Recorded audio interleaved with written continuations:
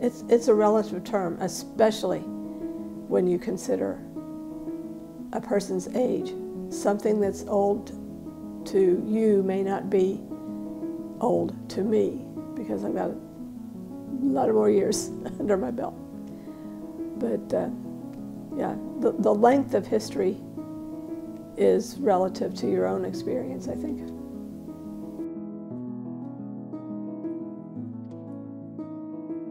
My name is Deanna Beinecke, and I am the director here at the Fort Thomas Military and Community History Museum, and have been so for the past 6 years. We are housed in a building that was built in 1910. A little bit of background. In 1867, the Commonwealth of Kentucky created a legislative district called the District of the Highlands. In 1887, after back-to-back floods, the Newport Barracks was flooded twice, and the Department of the Army was looking for a place to relocate the military presence for northern Kentucky. The District of the Highlands was almost completely agricultural. There were a few residences where people lived in the district but worked in the city as retail grocers or as clerks in Cincinnati, Covington, or Newport. Before it was active, when active in 1895, even though it had been under construction since 1889. You know, you've been to Scotland, you've been to England. Those buildings are much older than the buildings here in this country. The oldest building in this city is a house that was built in 1830, down right across from St. Catherine Church.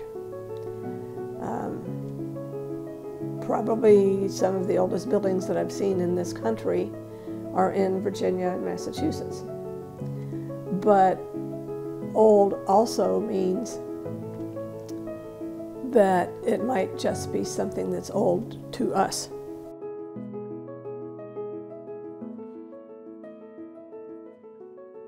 Yeah, I really think it's such an interesting concept of what people think when they think old. Because yeah, so my flat, the flat I live in, I'm staying in right now, was built in 1829. And it's like, it's kind of old, but like I say, it's nothing compared to like the castle.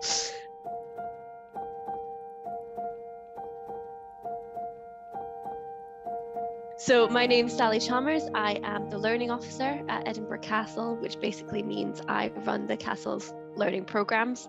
So that's working with all ages, from like nursery school kids all the way up to adult learners, to kind of engage them with the castle using a variety of different methods, like workshops, like trails, like physical resources, like handling boxes, and like longer term projects.